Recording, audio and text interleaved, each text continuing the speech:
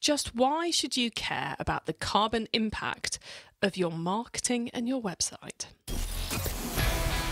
Thank you for listening to the E-commerce Master Plan podcast. Find out more at ecommercemasterplan.com/podcast. Hello and welcome. It's great to have you tuning in yet again. I came across today's guest when she was part of an event run by my pals at Push On. Hello, Simon. I hope the run is a good one this morning.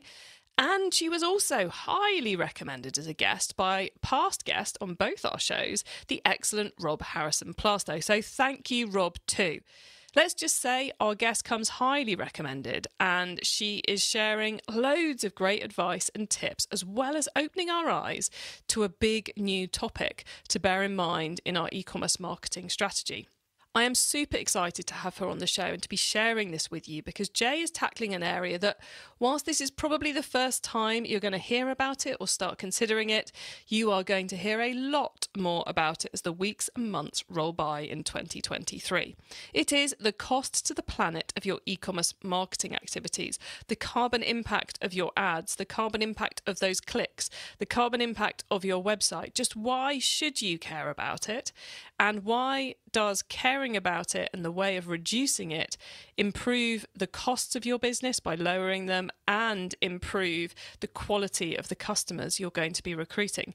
It's a fascinating chat you're about to listen to.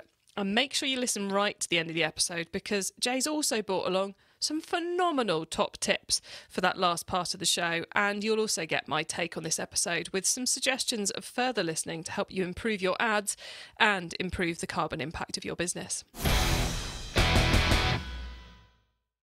We're now live with Chloe's e-commerce club, my new free online club where the whole e-commerce master plan audience can come together. The point of the club is to help you all improve your e-commerce businesses, to help you solve your marketing challenges, to get supplier recommendations, learn new tactics, and much more. We're starting simple and focusing on that core of helping us all get through this challenging year, but we've got lots lined up for the coming months, and I'm sure we'll add more things based on your needs and feedback. It really is a club all about you and supporting your business. And yes, I will personally be hanging out in the club Monday to Friday to help you. So how can you join me in the club? Well, just go to ecmp.info/club. It's totally free to join. So come and join me and hundreds of our listeners at ecmp.info/club. And now to introduce today's guest expert. Jaye Cowle has been driving marketing for consumer-facing brands since 2004 and for the last 10 years has been doing it via her multi-award-winning agency, Launch, the paid media agency for ambitious businesses where her goal is to build the happiest performance agency. Hello, Jaye. Hi, lovely to see you, Chloe. It's great to have you here. We're going to get into a super fascinating topic in a moment. But first off, how did you end up in the world of e-commerce marketing? It was over 10 years ago now, and it was driven by flexibility. I'd had kids, I was in a marketing job, I was the head of sales and marketing at a company, and I needed flexibility. And I thought, well, if I've got a limited number of hours that I can work, what's the biggest impact I can have in marketing? And I realized that Google Ads and performance marketing was how I could make the biggest change in the smallest amount of time. So I became a specialist in paid media. I love that focus. And clearly you have a love for paid media and performance marketing, given at least a decade on, you're still doing it. It combines that amazing ability to connect with a customer, drive them to a website, and then see the results in a really quite short period of time, especially within e-commerce, where the click to transaction might actually be in that same interaction. And I liked being able to go to a client and then say, here's what you've spent, here's what you've made in return. Now let's start experimenting with better strategies and better messaging. It's trickier now with measurement in this cookie Armageddon world that we're in. But that just adds to the challenge. And I think that the media landscape is more interesting than it's ever been before. Yeah, I've been making the prediction for this year that one of the things we're going to see is that marketing budgets are going to be spread over more things than ever before. Because to my mind, the last kind of 6 months is the first time there's been a valid alternative to Google and Facebook ads. That's what it feels like to me. You're a lot closer to this than I am. Are you seeing that budgets are going across more channels these days for the average e-commerce brand? I would agree. There's definitely product diversification or channel diversification. This idea that your customer isn't on a particular channel all of the time, that there are multi-channels, that you can get them at different moments of intent, different moments of connection. It should have been the way all the time, but unfortunately, the crack cocaine of Facebook ads, you just throw those ads up, you got this huge return on investment. The reality of that was that most of it was overcounting anyway. Mm-hmm. And that really we weren't connecting with our customers. We were just broadcasting to them and we were seeing great results, and we forgot strategy, we forgot messaging, we forgot higher purpose of why. Are we just trying to sell more stuff? No, we're trying to build a customer and build a tribe. That's what's interesting to me. I think that's going to be one of those subplots of this year, is going to be people who can actually do marketing rather than just chuck money at Facebook. And we started to see it last year. But we're not here to talk about that exciting element of the advertising world. We're here to talk about another exciting element of the advertising world. And this is something which I think we are ahead of the curve talking about. But I think hopefully by the time we get to the summer, definitely by the time we get to the end of the year, every marketing department in the country is going to be worrying about this, which is the carbon impact, not of our business, but of our actual marketing. So what on earth do we mean by this, Jaye?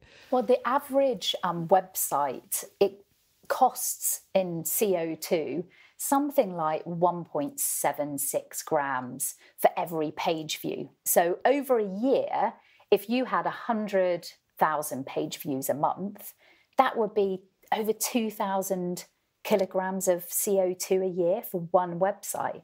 And I looked in a day in November. It was Black Friday time. It wasn't actual Black Friday weekend. But I looked at Launches MCC, where all of our Google Ads accounts are. And on the Sunday, there were 2.6 million impressions from our Google Ads. And there were 37,000 clicks that resulted in website visits.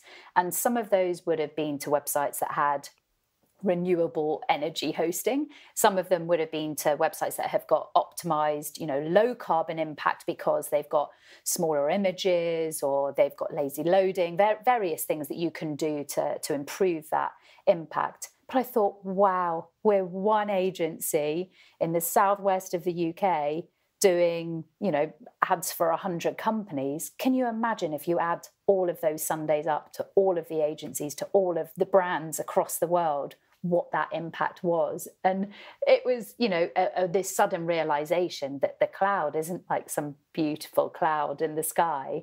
It's massive data centers that need water to cool them, that needs electricity to power them, that need space and land that's being taken away from growing crops. They need to be replaced. And I felt an overwhelming sense of responsibility that I needed to talk about it and find a way of doing something about it. Those campaigns we've all seen in Google Ads, especially in the Google Shopping arena, that have a massively high bounce rate, but financially are still worth leaving on. It puts a bit of a different taste in the mouth when you're looking at those, because that's all those landings on the website that were totally wasteful, totally unnecessary. Are you finding now, since your epiphany moment in November, it's having a different impact on how you're approaching campaigns and optimization? I went to the team with it and I showed them my findings, and they're all quite conscious. We're on our journey to be a B Corp agency. We're very conscious. We employ lots of millennials and some Gen Z. In the future, we'll be employing more Gen Z. This is a generation of people who have woken up to what we're doing. So I asked them, what are your opinions of this? How would it impact the campaigns?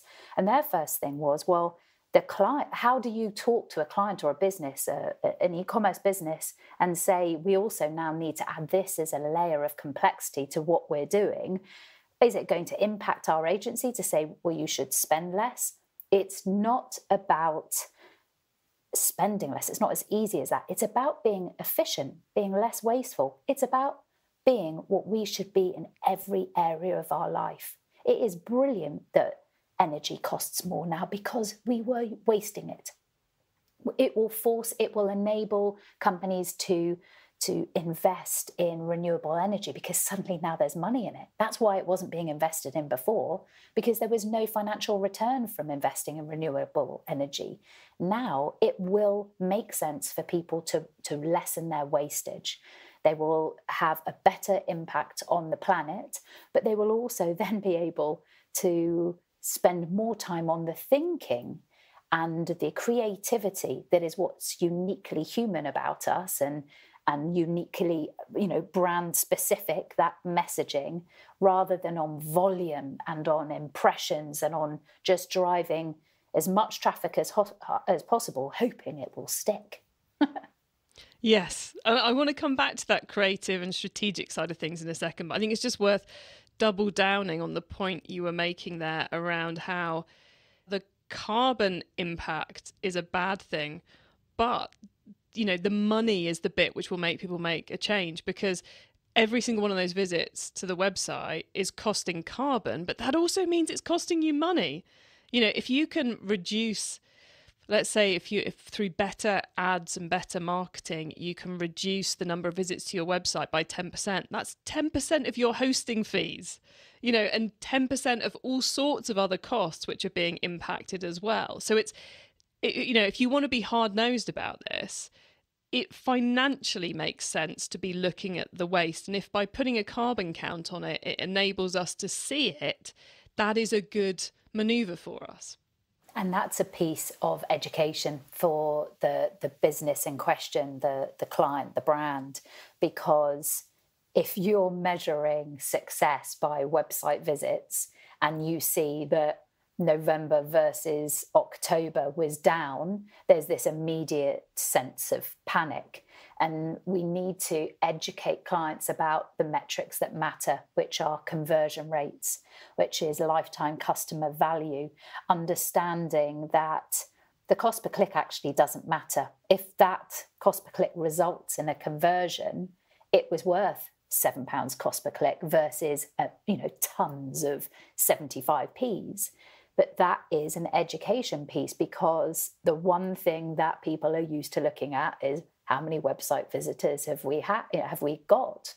And that's where everything from performance marketing, SEO, there could be tons of wasteful blogs sitting, having a CO2 impact on your website that is driving irrelevant traffic. I wrote a blog in lockdown about lockdown lingo, and it was all about, all the different words that we were using, to talk about this new world of being locked down. And it drove tons of traffic to our website that was completely irrelevant.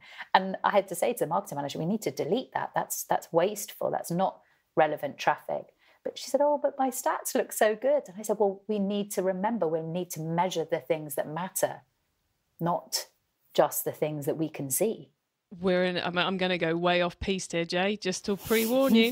I feel like we're at a tipping point in marketing and e-commerce from living in a place of mass volumes. I was going to say abundance, but abundance makes it sound too bad that we're moving away from it. But big numbers mattering, to a place where scarcity is the key thing. And there's a lot of noise in the space at the moment about overstock and everyone having too much stock and, collapsing under these massive piles of inventory for one reason or another. And, that has partly come about because buyers and merchandisers are scared of running out of stock. So they keep buying it, even if the customer doesn't like it. And then we end up with all this big, massive waste that we've got to get rid of somehow. And I feel like we're going through that tipping point in the marketing approach as well, of going from, let's just go big and something will convert, rather than going, let's find the right customers. Because, of course, if we're converting the outliers, then they're unlikely to buy again. So then we've got all that marketing activity we send to them later. It's like there seems to be we're recording this in January. I'm seeing a lot of people posting about segment your Black Friday customers and stop marketing to the ones who aren't going to buy again. And you're like, well, why did you recruit them in the first place? So it has this ongoing impact if we're doing bad marketing, doesn't it? I agree. And the year-on-year comparison, month-on-month comparison, this forever chasing targets needs to stop. And this is a good time for it to stop, because you can't really compare things to last year. You couldn't really compare year on year to Black Friday because we were in a different world then. And we've obviously got GA4 coming now. Lots of people won't have data gathered. Mm-hmm. They'll be going to a new set of data. So this is your chance. This next 6 months is your chance to look at your strategy and say, volume and meaningless metrics need to stop being measured.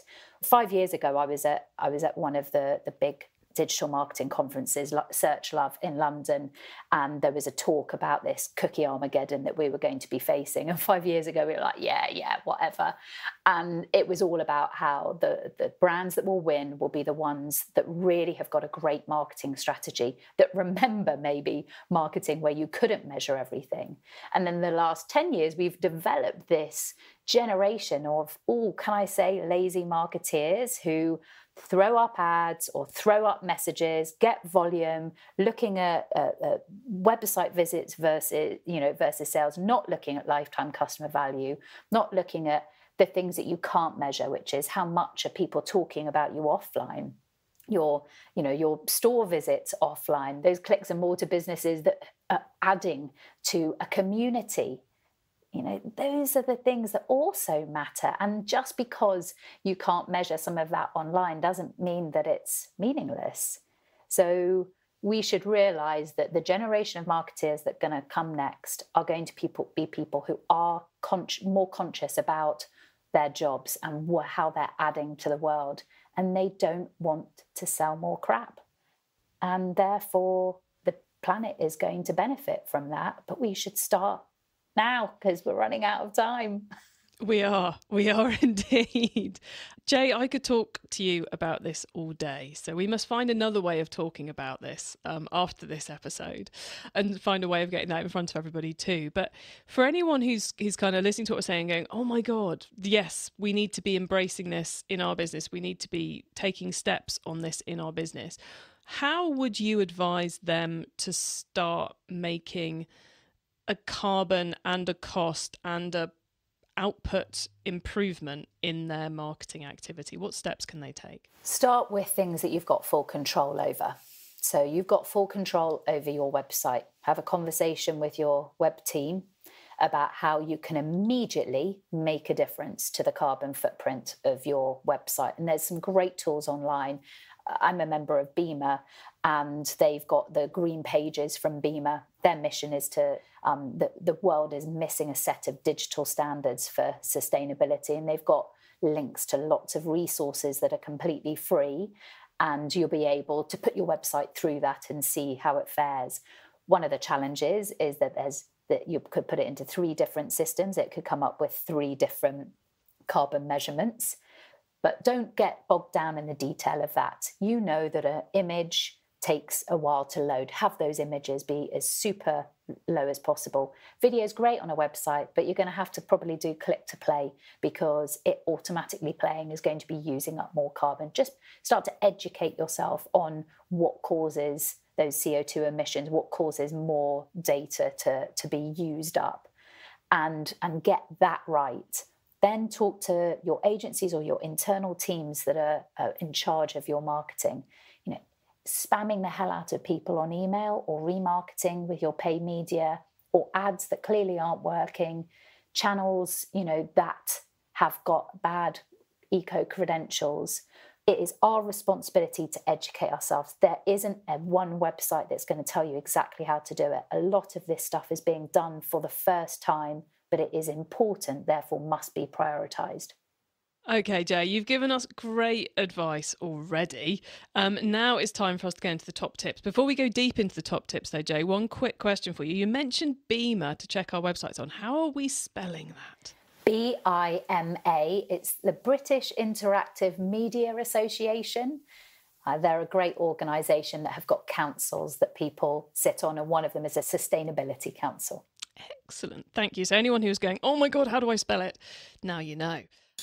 E-commerce Master Plan is supported by some of the greatest companies in the e-commerce sector. Here's a reminder of who they are. Competition in e-commerce is complex and growing your business can be challenging. That's why I would like to introduce you to PriceInc, competitor price tracking and dynamic pricing optimization software for e-commerce merchants. You can monitor your competitors' price moves from a single dashboard and import all your products with a single click. You'll be able to track prices and make price comparisons from any website, marketplace or sales channel like Google Shopping and Amazon. PriceInc's dynamic pricing app sets prices automatically to improve profit margins whenever market prices or stock availabilities change. Track unlimited competitors and increase your profit margins. Start a free trial now and get 50% off your first 3 months. Sign up now at ecmp.info/PriceInc. That's ecmp for e-commerce master plan.info/PRISYNC.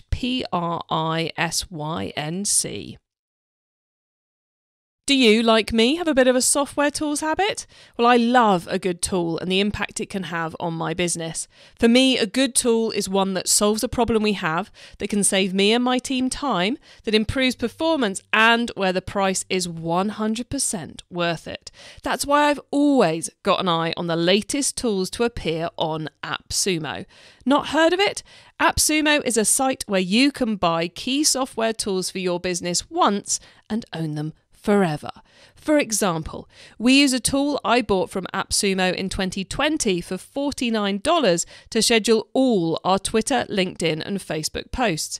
In fact, whilst creating and promoting this very episode, me and the team will have used at least 10 tools I've bought from AppSumo. I'm a big fan. So go on, check out what's on offer right now by going to ecmp.info/AppSumo. That's ecmp.info/AppSumo. And I bet you'll find a brilliant solution for at least one of your problems. Go to ecmp.info/AppSumo. It's time for the top tips round. Okay, Jay, we're into the top tips. Are you ready for these? I am, and I'm excited. That's what I like to hear. Okay. Your book top tip. If everyone listening to this podcast agreed to take Friday off and read a book to make their business better, which book would you recommend? I found this really challenging because I've got about 7 books beside my bed at night, and I'm trying to read a chapter a night. So I have narrowed it down to my current one, which is Burnout by Emily and Amelia Nagosi, which I believe is how you pronounce their surname. And it's all about completing the stress cycle. I'm 4 chapters in, and it really shows you how you can look after yourself so that you can bring your best self to everyone else, to your work, to your home life. And it's actionable, and I'm loving it. So that's Burnout. Excellent. You said did you narrow it down to 1 or did you narrow it down to 2? Because you can have a second one if you'd like a second one. Can I? Anything by the Do Lectures. David Hyatt is like my hero. And I'm reading Do Purpose at the moment, which is actually very digestible. It's almost like a magazine in a book. And it's all about having purpose in your business. Nice. Excellent couple of recommendations there. Look after yourself and get clear on why you're doing it. Okay, the traffic top tip. Which marketing method do you either prize above all others or think doesn't get the press it deserves? So obviously I'm going to have a paid media channel here, being a paid media princess, but I couldn't decide between YouTube or Pinterest. So I'm basically going to say anything that is video based. Video marketing is super, super effective and is accessible to all brands. It's game changing. Whether you're doing it on YouTube Shorts, whether you're doing it on Pinterest or TikTok, video first marketing. Love it. And they are so untapped, those two channels, by e-commerce marketers right now. So untapped. I'll let you have an extra tip here if you want it, Jaye. For anyone who's about to start with YouTube or Pinterest ads, any tip so they can avoid some pitfalls?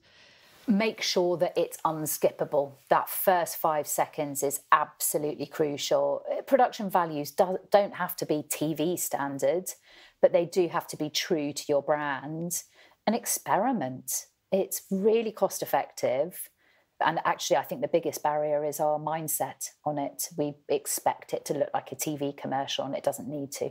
Yeah, mindset, I think, is the biggest blocker to doing video. Anyway, before we go disappear off on that tangent as well, today is the day of tangents. The tool top tip, maybe a collaboration tool, a social media plugin, a phone app, or just a way of working. Is there a cool little tool you use that makes you and your team more efficient from day to day? So I am going to go offline with this recommendation. There's something about when you're writing and being offline, you're in a different brain state. You are more accessing I think it's your alpha, your beta. I can't remember the brainwaves, but you're accessing calmer brainwaves. You're sitting back and you're being more reflective. And I think that we don't spend enough time in our lives reflecting. So I'm going to say the 6-minute diary, which is 3 minutes in the morning, 3 minutes at night. It keeps you on track with your goals, but it teaches you the importance of gratitude and being generous. And I don't mean that financially. It can be financially, but I mean being generous with your time, your positivity, giving other people a high five. It has a massive impact on your happiness. And because our goal is to be the happy performance agency, happiness is something that's really important to me. It is mad how something as simple as journaling and gratitude diaries can have such an impact in our lives. So I love that as a tool top tip. Thank you, Jaye. The growth top tip, finally. If you met someone today who's focused on growing their e-commerce business from 100 orders per month to 1,000, what would be your number one tip for them? So we talked about it a bit today, and that is purpose. Why are you doing this? Why does the world need your product? Because if you aren't really clear on that, then everything else becomes harder and more wasteful. You can cut through the noise of is it 10,000 adverts we see a day? I mean, on Black Friday, it's probably 50,000. It's a ridiculous amount. You can cut through that noise faster if you've got a clear purpose, and your marketing money will go further because there will be an amplification of other people wanting you to succeed, and will be appealing to a generation that don't want to just buy more crap.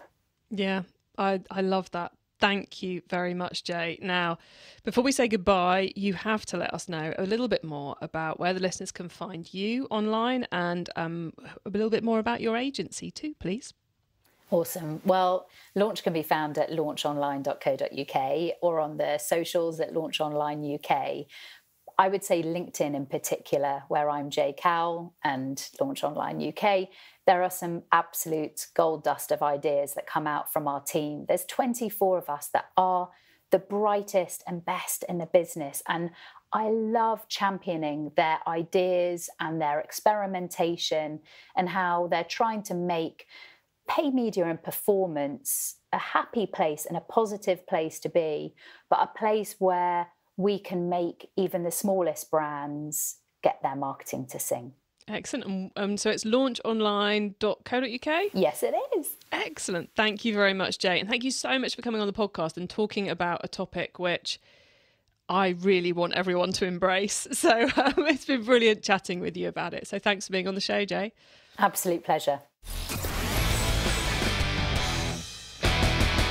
What a lovely intro to the idea of considering the carbon as you improve your marketing, and two hugely important trends within there that are hugely relevant this year. One being, if you're looking after your carbon, you're also looking after your costs, which is great news in a year like this. That is time and time again. It doesn't matter which bit of carbon reduction I look at, whether it's website load speeds or whether it's email or whether it is your banking, when you make the right change for the human-friendly planet, you also save money. So it really does help every element of your business. The second one being this shift we talked about a fair bit towards the end of last year, about how you need to up your creative game, that starts from the why, from why your customers buy from you, the emotions they connect with purchasing from you, the emotional content of your marketing, the messaging, the copywriting, the graphics, the videos.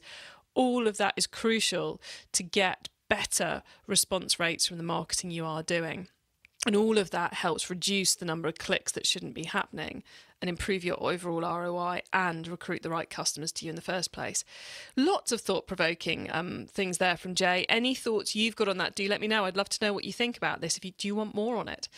To get your hands on all our notes from today's show, including the top tips and links to the things we mentioned, head over to ecommercemasterplan.com/podcast, or to go direct to the notes about this episode, use ECMP for ecommercemasterplan.info/the number of this episode. And then once you get to the website, make sure you add yourself to our email list, because we share a lot of stuff on there before we share it anywhere else, including recent episodes of our sister podcast, Keep Optimizing, where we've been tackling similar topics to what we've been talking about today. Last month was Google Ads month. This month is all about marketing attribution, including a discussion on adding carbon per sale into your attribution activity. So make sure when you get to the website, you add yourself to our email list. Thank you so much for tuning into this and every episode of the E-commerce Master Plan podcast. I bring you a new interview every week because I want to inspire and help e-commerce business owners to succeed and thrive with your businesses, including progressing along the path to net zero. So if you know someone this show can help, please tell them to listen to the E-commerce Master Plan podcast. I hope you have an excellent week, and don't forget to keep optimizing. Thank you for listening to the E-commerce Master Plan podcast. Find out more at ecommercemasterplan.com/podcast.